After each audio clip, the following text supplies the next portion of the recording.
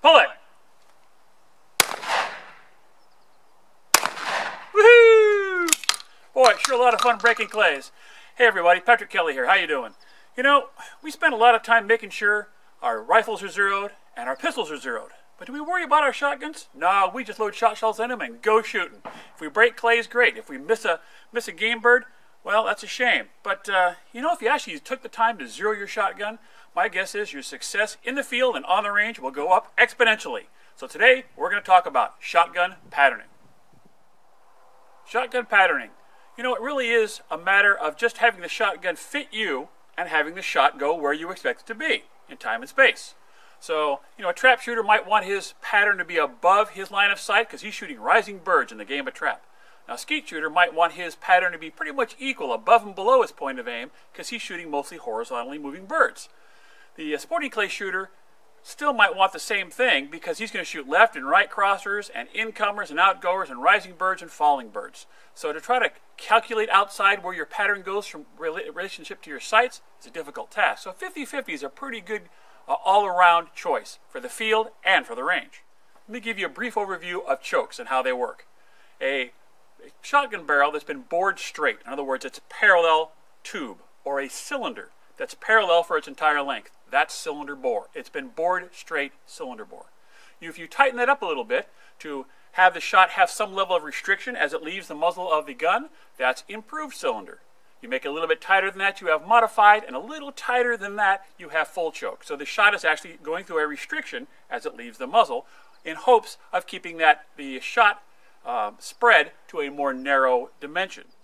There are many choke tubes ranging from cylinder bore through full choke, and there's actually something extra full and extra full beyond that, and there's also diffuser chokes, specialty chokes that actually spread the shot out over a wider pattern, more wide than you'd find out of a cylinder bore gun. And then there's pieces of choke in between all the improved and modified and full. There's light mod and improved mod. There's skeet 1 and skeet 2. There's lots of different choices out there, but you know, just the name on the choke doesn't tell the tale. What really counts is how your gun, your ammo, and how your gun is fit for you, and what kind of pattern it produces at what distance. And again, the only way you're ever going to know that is a pattern board. Now, I've seen guys out there at snowy ranges when it's been snowing shoot a snowbank. Yeah, that's good to go. Well, that might give you some idea that it's in the same, that shot string is landing in the same time zone that you're in. Same thing with a piece of cardboard. Now, cardboard works great, but you shoot 1 or 2 rounds on a piece of cardboard, you're done. You got to get a fresh piece of cardboard if you're going to change chokes and see how that choke performs. So again, the pattern board is the hot tip. And the one I have down range today is made by MGM Targets. My good buddy Travis Gibson over at MGM gave him a call and said, you know, I think there's a market out there for pattern boards. I need one, and I think you might need one too. You might want to check them out at MGM Targets.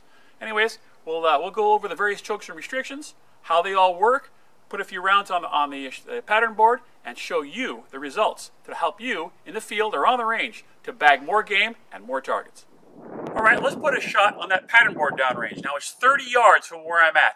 And that's kind of a standard in the industry. A 30-inch circle, 30 yards away, is really how they determine your choke restriction. 30 yards, 30-inch circle, it's a percentage of shot within that 30-inch circle determines your choke. There's a chart which I'll put up here in a little bit so you can look at the chart, but that's really not nearly as important as the visual reference you're going to see in just a moment of what a cylinder bore choke looks like. This is a 12-gauge Franke shotgun, 30 yards away. Let's put one right in the very middle there. This shot will be improved cylinder. Now for my favorite all-around choke, light modified. After light modified is modified, right in the middle of the spectrum. You want to make modified tighter, what do? You improve it. So what do we have here? Improved modified. And what do we have next? Full choke. Keep in mind that there are specialty chokes that are tighter than full and more open than cylinder. We're not going to address those today, but again, I'll throw up a chart to give you a rough idea. Full choke.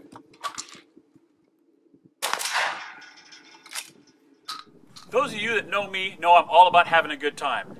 And I got to tell you that the better you're shooting, the better time you're going to have. Pull it! Woohoo! Love breaking targets. Use the right choke tube, you'll break more.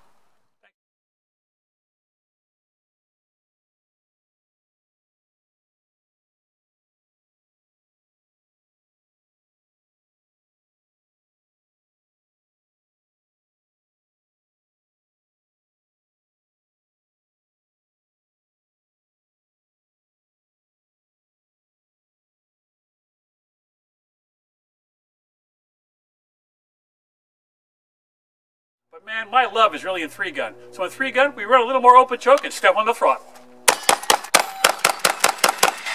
Woo! Gotta love it. Proper application of choke to steel targets, and they fall down every time. Use a proper choke for the game that you're playing, and you're sure to have more fun.